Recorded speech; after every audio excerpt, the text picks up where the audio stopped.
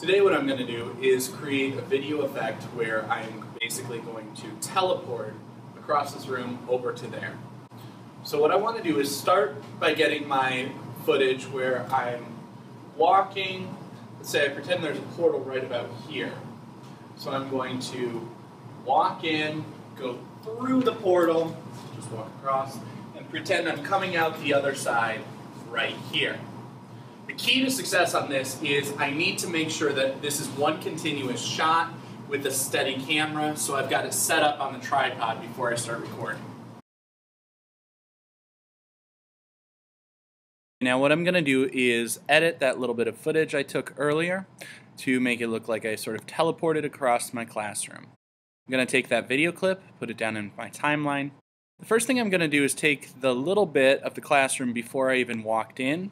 I'm going to hit Command B to split the clip before I even walked in. I'm actually going to just delete everything else, and I'm going to put this little thing I made in Google Drawings on top of there. I'm going to use the picture-in-picture effect, and I am going to place those ovals right about where I want my teleportation to happen. So I'm going to put those on top of there. I think I'll turn off the Ken Burns effect or make it a little bit more subtle. Okay, now I'm going to have a slightly longer fade on that. And let's see how the placement is now with the picture-in-picture effect. Make it a little bit larger. And it's good enough. I'm going to hit the check. So I'm going to save this as a file. And I'm going to call that teleport 1. Okay, now that that's done, I can take this clip out.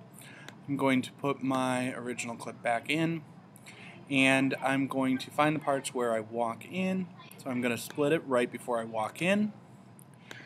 Command B splits the clips once again. I'm going to trim this down a little bit further. So actually right here is where I want to trim it to. Before I walk in, I'm going to split the clip right about here after I go through that portal. I'm going to trim down this part to just about where I come out of the portal, and I can trim off the ending where I'm just talking and going through it. So I'm going to hit Command B right about there, split that clip. Now I'm going to take the video that I had that I called Teleport 1,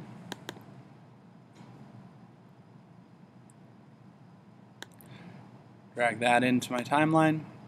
I'm going to put this on top. And even though this isn't green screen footage, I'm actually going to use the green screen effect because that will allow me to move the corners here so that I can create those portals so that top layer will block the view as I go through and teleport to the other side.